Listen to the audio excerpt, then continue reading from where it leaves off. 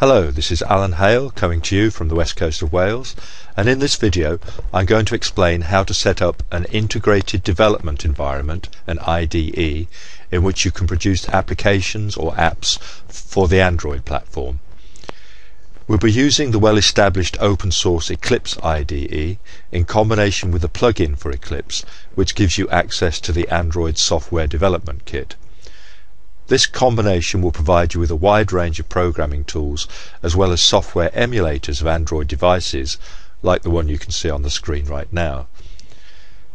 For this demonstration I'll be using a Windows 7 based PC as my development machine.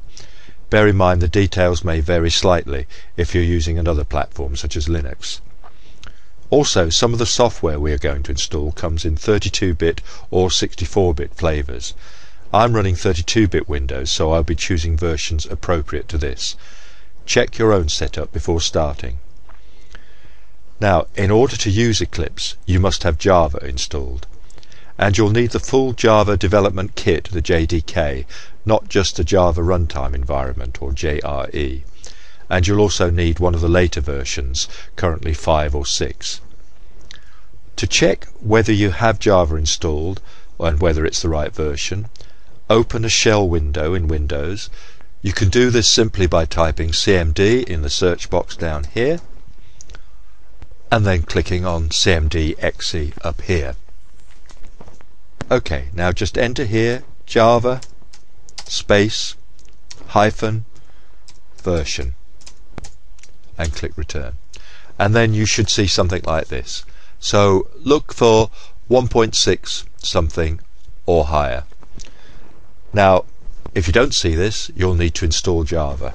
So head over to the Oracle website and oracle.com Tech Network Java SE downloads, and you'll need to find here the version of the Java development kit appropriate to your development machine. So I'm using Windows 7, as I say, and I'm using a 32-bit version, so this is the one I need to download. And remember to accept the license agreement before downloading. Okay, here we are. I've downloaded the JDK installer, and you simply click on that and continue. Just accept all the defaults here.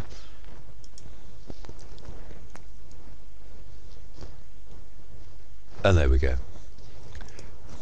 Okay, the next thing we need to do is to install an Android software development kit. So we'll go over to developer.android.com SDK index HTML, and again we need to download the version appropriate to our development machine. So I'm going for the Windows platform, and I'm going to take the recommended self-installer exe. Okay, and once you've downloaded it, there it is. Double click. There we are, and it's found the JDK there, version 1.6, which is excellent. You need to tell it where you're going to install the Android SDK, and keep note of this because you'll need it later.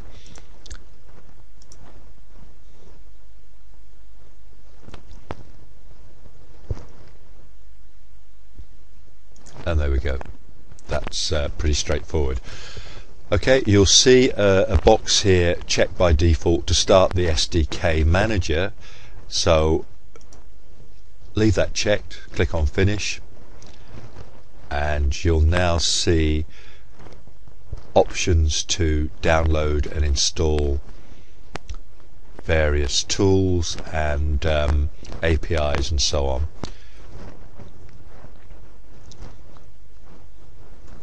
Okay, because I've done this before, you can see that I've installed the platform and documentation and samples for the latest version of Android 4.03. Also the Android SDK tools and platform tools, and because I'm mostly working with 2.3 and 2.2, I've downloaded the SDK platform samples, Google APIs for those platforms. So that's already done because I did it before, but if you need to download anything extra here, just check the box and click on Install Packages. You'll get another chance at this later on, so don't worry too much about getting this right at the moment. Okay, so now we need to get a copy of Eclipse, so go over to eclipse.org, downloads. There seems to be some debate over whether you can get away with the Eclipse Classic version or whether you need the Eclipse IDE for Java developers. I've used both without any problems, but I'm going to recommend probably that you go for the Eclipse IDE for Java developers. So again, I'm looking for the Windows 32-bit version, so you click on that, you'll see some mirror site come up, and you download that as it's a zip file, and once that's downloaded you extract it.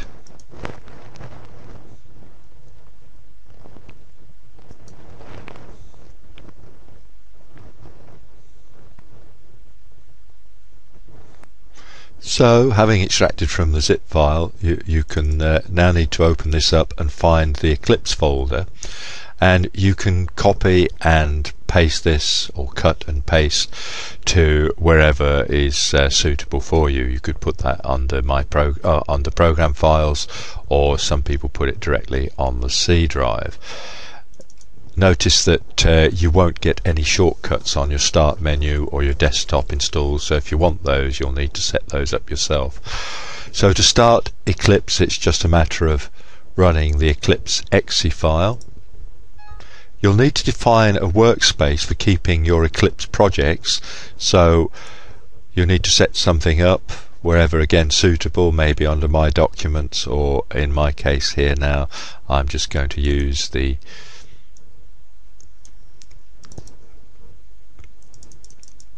Android testbed.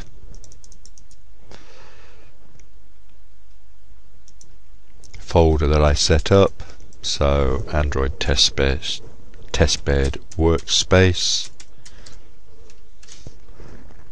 and then you can tell it to use this as the default and not ask again.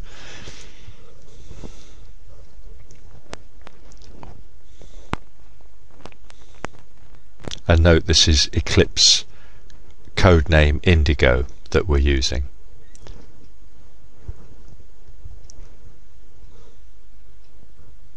Okay, so this is what the opening screen looks like. Now we need to install the Android plugin, the Android SDK plugin. So what you need to do is go to Help, Install New Software, and over here you've got a button that says Add. Click on that, put in a name.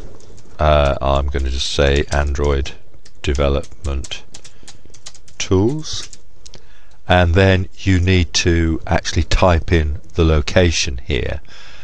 So this is going to be dlssl.google.com /Android/Eclipse.